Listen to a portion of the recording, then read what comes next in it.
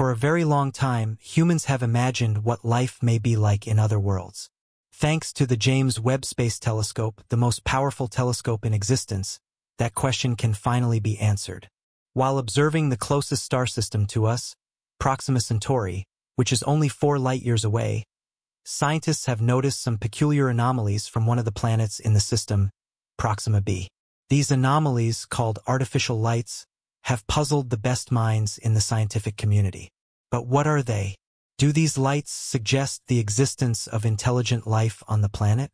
Join us as we explore James Webb's terrifying discovery of city lights that change everything. The only life that we are currently aware of is on Earth. Since the beginning of civilization, people have questioned whether there is life elsewhere in the universe. To carry out such an interstellar search, American astronomers Jill Tarter and Thomas Pearson launched the Search for Extraterrestrial Intelligence (SETI) project in 1984. The nonprofit's objective is to gather spaceborne radio signals. Radio waves can travel farther and are therefore more likely to be detected by the 42 radio telescopes that make up the unique Allen Telescope Array in the Californian Cascade Mountains because they are less dispersed or absorbed than other types of radiation. But in the past 30 years, no verifiable alien signal has been discovered. After that, the James Webb Space Telescope's successful launch aided in the quest.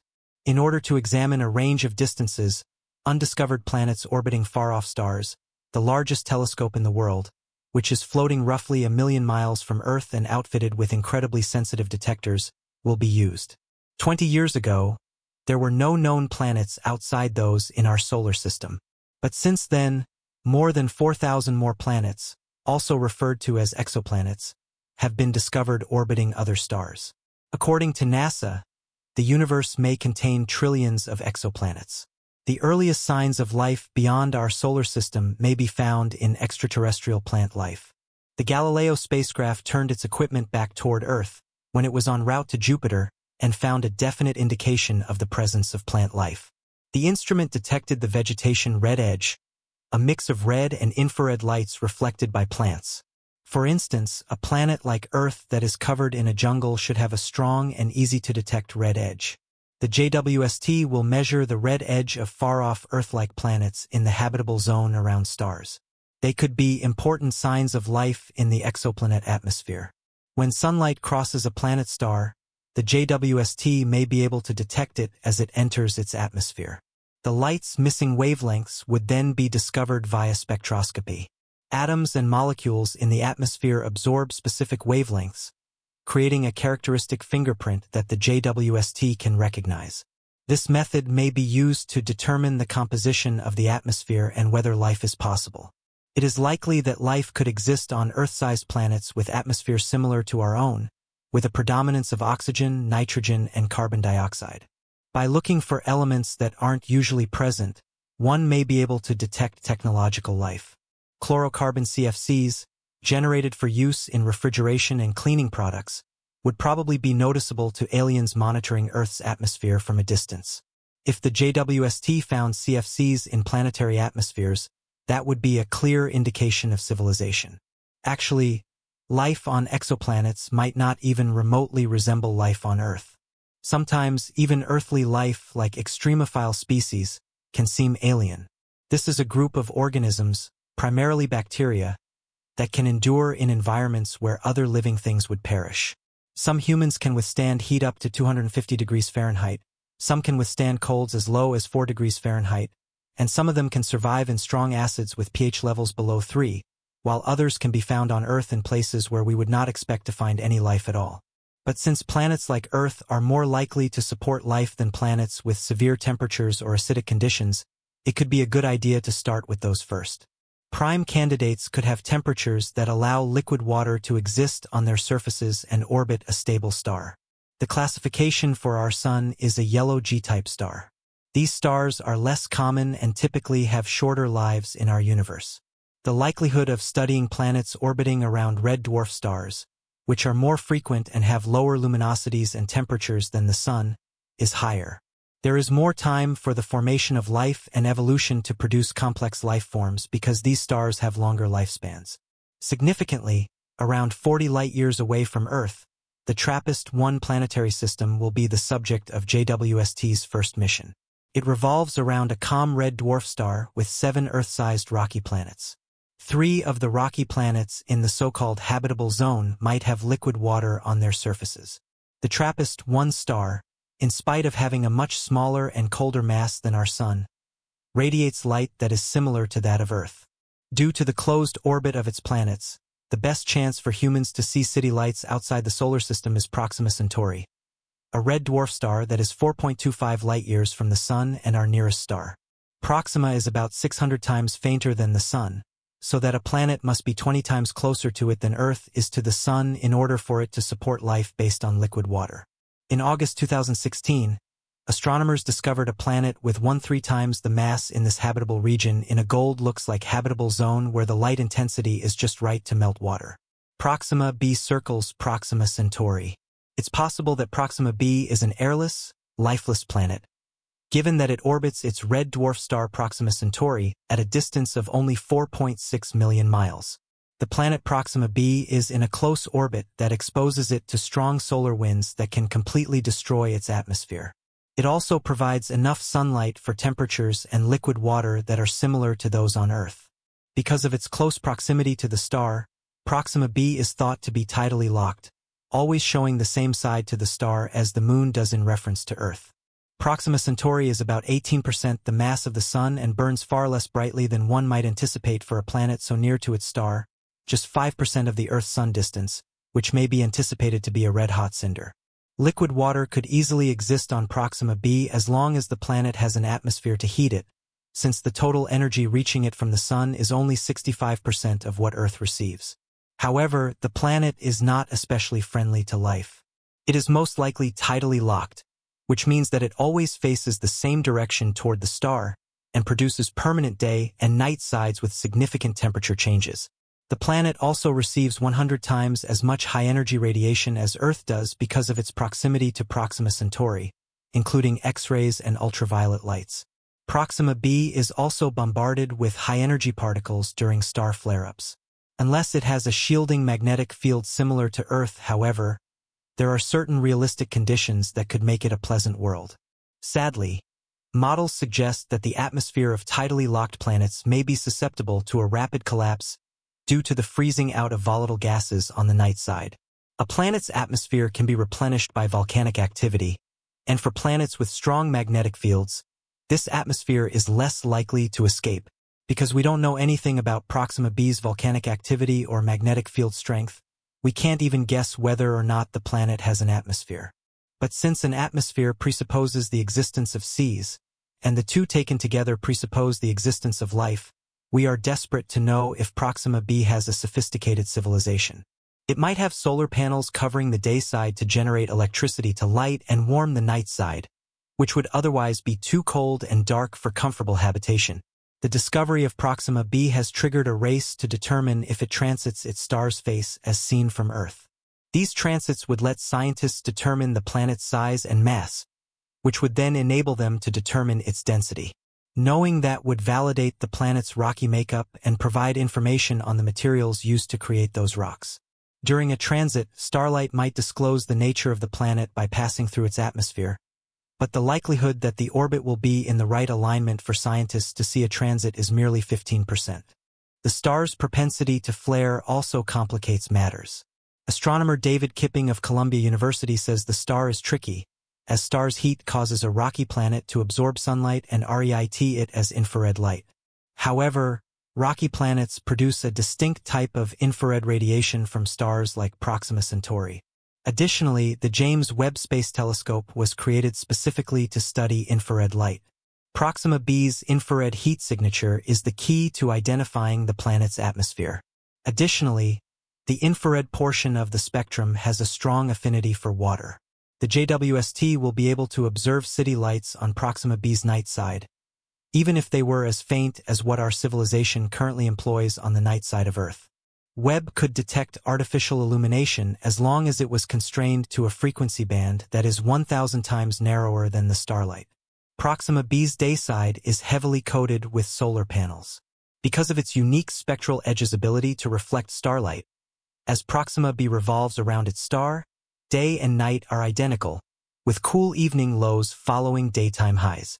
The difference in temperature between day and night, however, depends on whether or not the planet is entirely composed of bare rock because an atmosphere and ocean both conduct heat. In other words, if there isn't an atmosphere, Proxima B's dayside and night-side temperatures will differ more. In fact, since the dayside will radiate all of the energy it receives from Proxima Centauri as a black body, we can calculate the precise amount of black body radiation that should be present on the night side.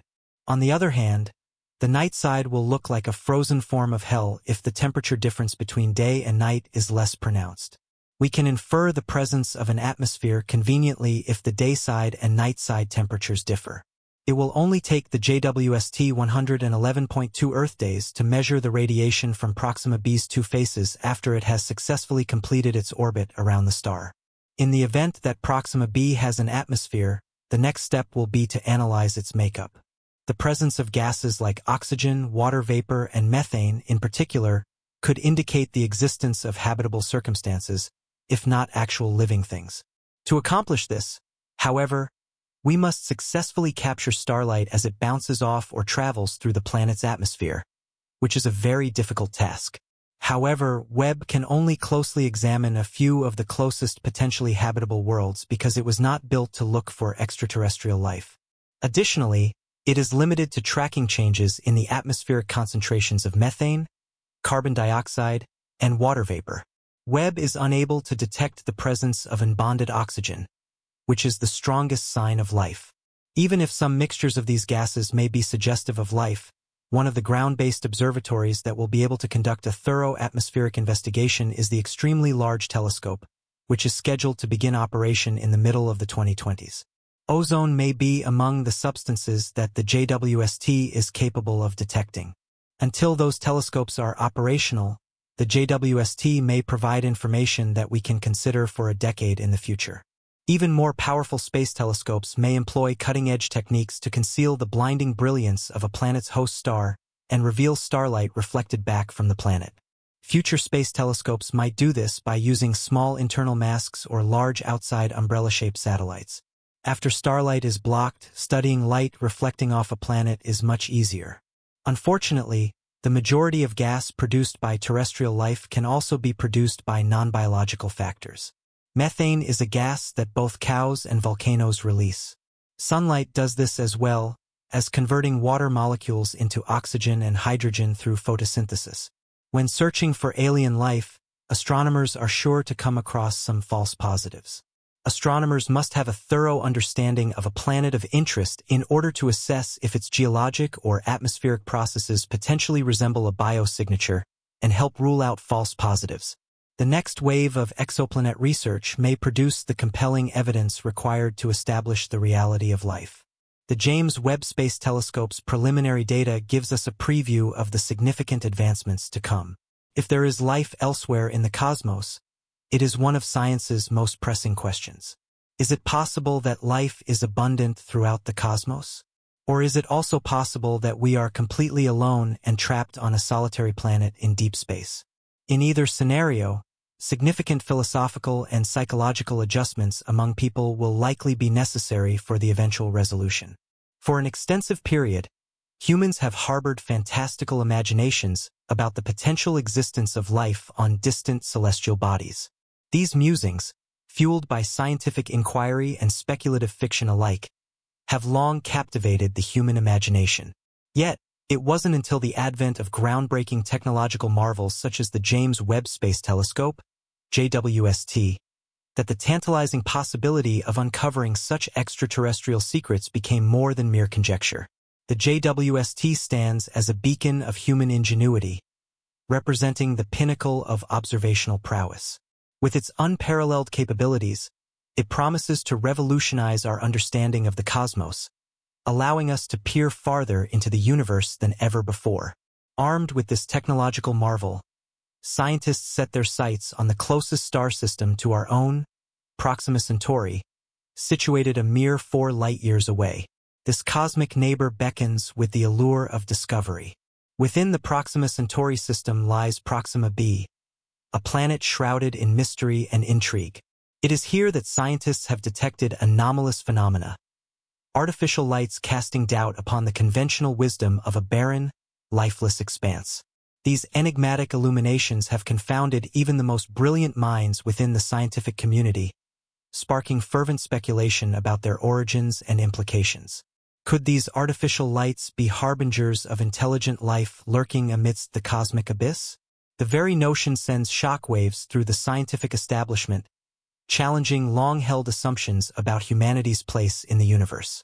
As researchers grapple with this profound question, the JWST stands poised to unravel the mysteries of Proxima B, offering glimpses into the unknown and potentially reshaping our understanding of life's cosmic prevalence. But the search for extraterrestrial intelligence extends far beyond the confines of our cosmic backyard. Since time immemorial, humans have gazed skyward, pondering the existence of kindred spirits among the stars. This quest for cosmic companionship found renewed vigor with the inception of the search for extraterrestrial intelligence. SETI project, spearheaded by visionary astronomers Jill Tarter and Thomas Pearson in 1984. Armed with an array of cutting-edge technologies, SETI endeavors to scour the cosmos for signs of intelligent life, harnessing the power of radio telescopes to sift through the vast expanse of space in search of elusive signals. Yet, despite decades of tireless effort, the cosmic silence persists, leaving humanity to confront the haunting possibility of its solitude in the universe. Enter the JWST, a sentinel of humanity's insatiable curiosity, poised to pierce the veil of cosmic anonymity and shed light on the enigmatic realms beyond our own.